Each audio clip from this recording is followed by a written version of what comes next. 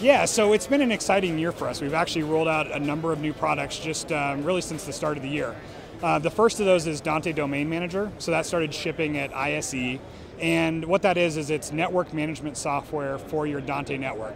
So it really allows you to do all the stuff that you might do in the IT world with your servers and your laptops and your printers. You can now manage your audio devices the same way. So that means setting up domains of devices so you can group them naturally how you'd want to.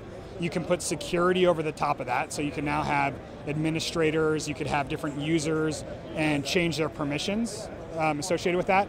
And then have all the network management intelligence and reporting that you'd get with any of that other IT-based management software. So we're doing that all now for your audio network, and that's now available and has been shipping for the last couple months. The other thing that's new for us is we've been asked for a number of years about video. So they say, great, we love what you guys are doing on the audio side. We want to be able to control our video streams the same way.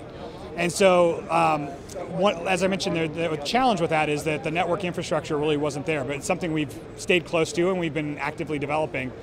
And so, one of the things we announced just within the last week is a partnership with the SDVOE Alliance.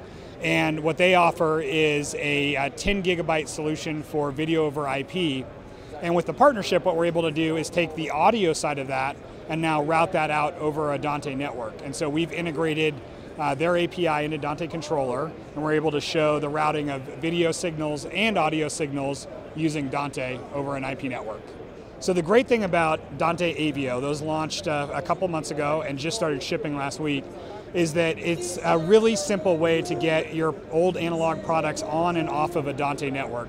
So we have 6 flavors of it. It allows you to do 1-channel and 2-channel inputs, 1-channel and 2-channel outputs via XLR, USB and AES-3. So you can take all that gear that you already have today and now Dante enable it. And then on top of that, one of our goals was to make sure we did it at a really low price point, because if you think about the low-end gear, again, it's lower cost, and so we wanted to make sure the adapters were cheap as well. And so now you can easily and cost-effectively network your old analog gear.